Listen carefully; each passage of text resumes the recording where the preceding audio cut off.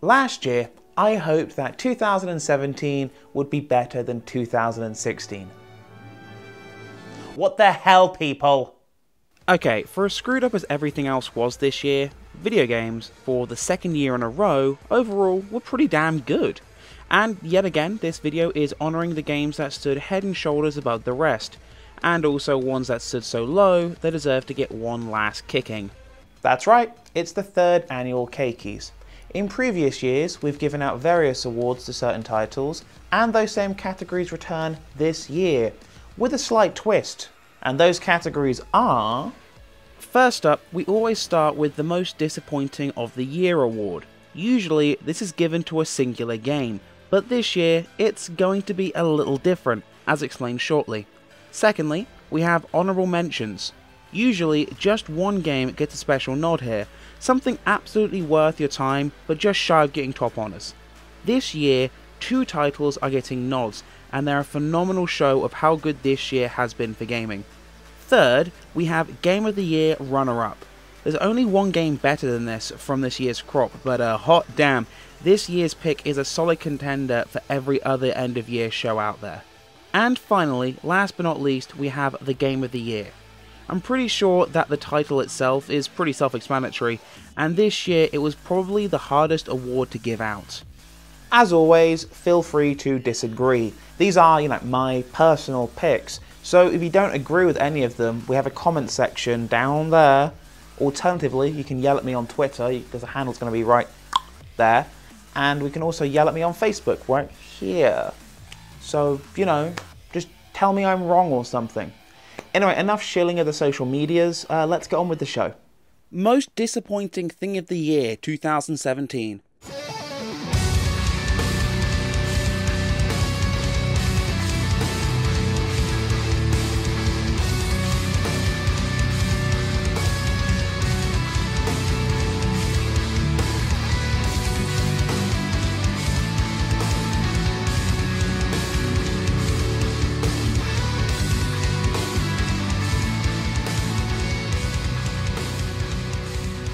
Capcom USA for, among many things, the continual mishandling of Street Fighter V, Marvel vs. Capcom Infinite, and Dead Rising 4, among others.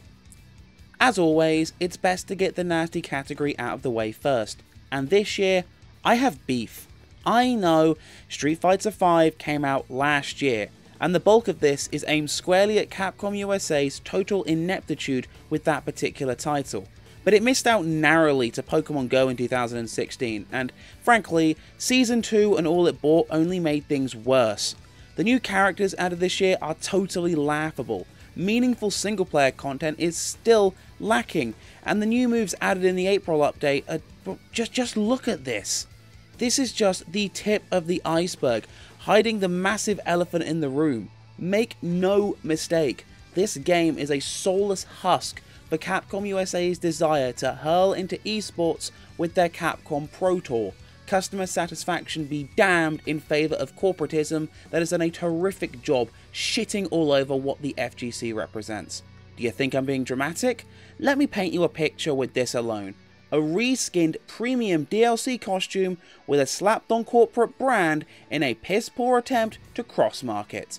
And let's not get started on the PR hell that is Marvel vs. Capcom Infinite, aka the return of the Dare campaign. That got so bad that I refused to buy it. And as a huge fighting game fan, that's a heartbreaker. On the Dead Rising 4 front, well, it's the same story of poor PR and pushing nonsense over fixing bad games. And when they attempt to fix them, Capcom are still screwing up. Street Fighter V Arcade Edition was announced recently, and guess what? They're limiting the way you can earn the in-game fight money, mitigating down almost 1.1 million in fight money to just over 200,000 in an attempt to force you to break out the credit card and spend some cold hard cash on a troubled game. At least we've got a saviour on the horizon for fighting games, and I for one welcome our anime overlords. That said, this is just Capcom USA. Meanwhile, in Japan... Honourable mention number 1.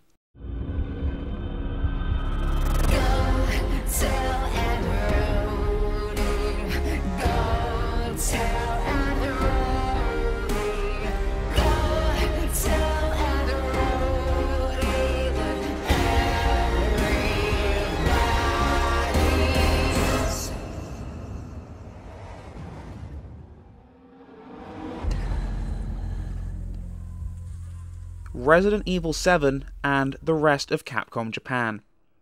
Talk about a Jekyll and Hyde situation. While Capcom USA continued to blunder through the year, Capcom Japan belted out phenomenal decisions in games, such as this, Resident Evil 7.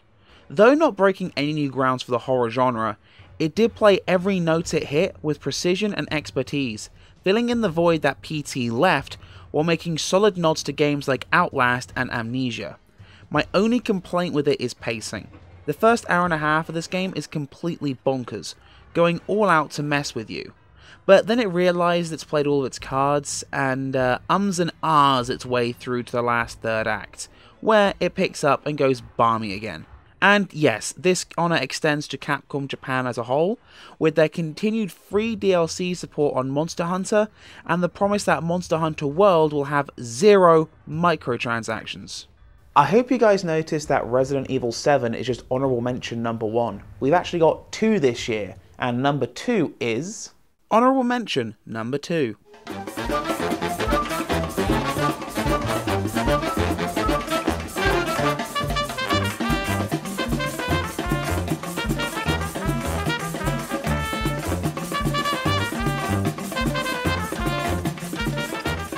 Cuphead. Besides being beautiful, joyful to play, and infuriating to Kotaku journalists, Cuphead is a testament to doing things the hard way and being better for it. Yes, the game is challenging, but it's certainly not impossible. I'd argue anyone who claims so needs to study the bosses more, look for patterns, or plain old get good. Or, you know, actually play video games instead of complaining about them. That aside, to talk about Cuphead and not mention the hand-drawn animations would simply be a crime. It runs at a beautiful 60 frames per second too, so all of these animations get an extra level of crispness that has never really been seen before. I give massive praise to Studio MDHR, and with the announcement that their second title will retain the same animation style, I eagerly anticipate their future titles. It looks great, it sounds great, it plays great. Man, Cuphead was just a phenomenal time. That said, up next is something rather special. Game of the Year 2017 runner-up.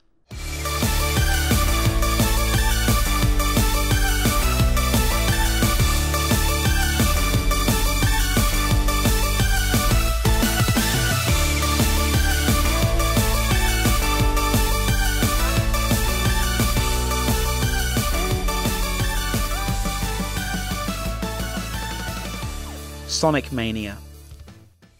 Hey, Sega. You're fired. Seriously, can we just have an all-star team of fans, led by Christian Whitehead, make new Sonic games forever?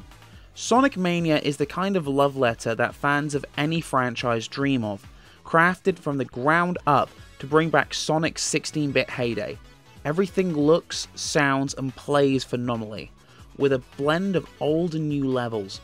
If you think you've seen Chemical Plant Zone 1,000 times, just wait till you see the new gel mechanics designed for Mania, or even the boss nod to Mean Bean Machine. It's a wonderful game, and most importantly to me, it's how I recovered from Sonic 06. That's right, this game here is how I got over that mess. In the grand scheme of things too, it did something unthinkable. It gave the Sonic franchise respect again. Well, until Forces happened. We're at the final stop, and before I reveal it, I just want to say, I don't care.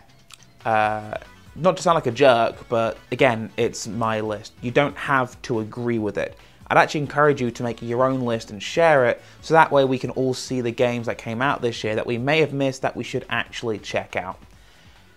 That aside, ladies, gentlemen, boys and girls, goblins and ghouls, I present to you my Game of the Year 2017. Game of the Year 2017. Open your eyes.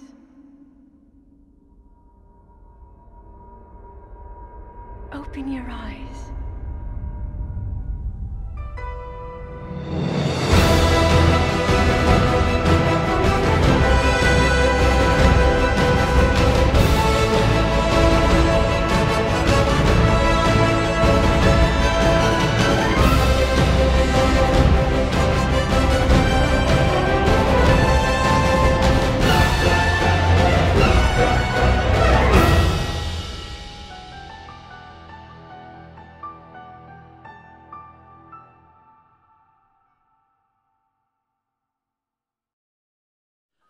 The Wii U was a console that never found its home. It drifted for years, moving from place to place, until finally, this year, it gave us this, its swan song. Breath of the Wild is an incredibly made game. Is it perfect? No. Should you play it? Yes. A large departure from the series, Breath of the Wild lets the overall plot take a back seat, instead focusing on gameplay and world building through exploration and the gameplay. Simply put, it's the best game released this year for many reasons, but chief among many is the ability to make even the most simple moments something to cherish. From shrine puzzles to the divine beasts, Hyrule has never been so vast and teeming with adventure. Yes, I know, this is the safest pick anyone could have made for this award, but sometimes, if the game at hand is getting all these nods, it's getting them for a damn good reason. Dust off your Wii U or grab a Switch, and see for yourself why Breath of the Wild will go down in the Zelda pantheon as one of its most influential and important games to date. And that's it. Thank you very much to everyone who stuck with us through 2017. I know the content was a bit more sporadic this year, and we're intending to fix that in 2018. Don't you worry. I've not run out of ideas. I'm just getting very perfectionist. Is that a good word? I don't know. Once again, thank you to the camera lady, Liz, my wife, for always holding the camera and kind of beating me back into submission where I need to be. Thank you to N, our wonderful staff artist, for all the artwork they've done over the years for the channel. And thank you to you guys for giving me something to smile at every single time I open up the studio app on my phone. Okay, with that, happy holidays, happy Christmas, happy Hanukkah, happy Kwanzaa, happy Krampus, and good night.